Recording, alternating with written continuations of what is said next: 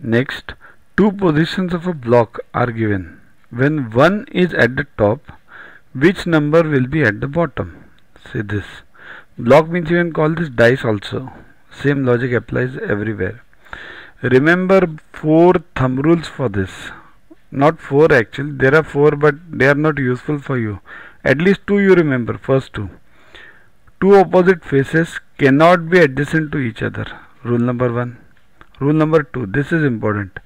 If two different positions of a dice are shown and one of the two common faces is in the same position, then the remaining faces will be opposite to each other.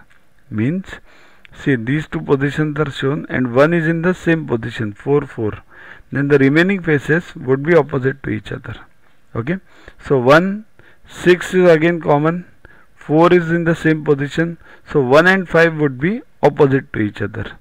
So the question is, 1 is at the top, which number will be at the bottom? The answer is 5. Okay.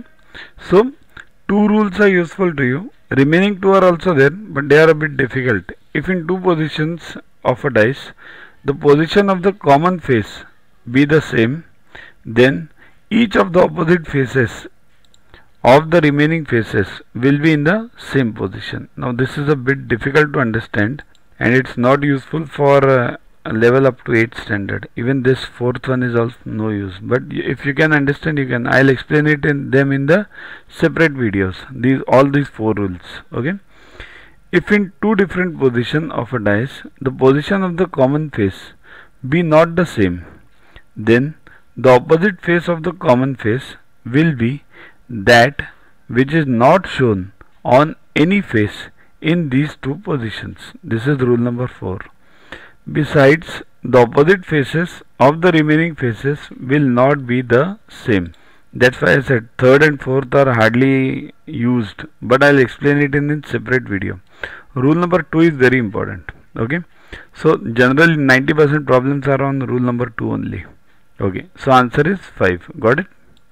Which of the following options will complete the pattern in the figure? This pattern, this is figure X, means question figure.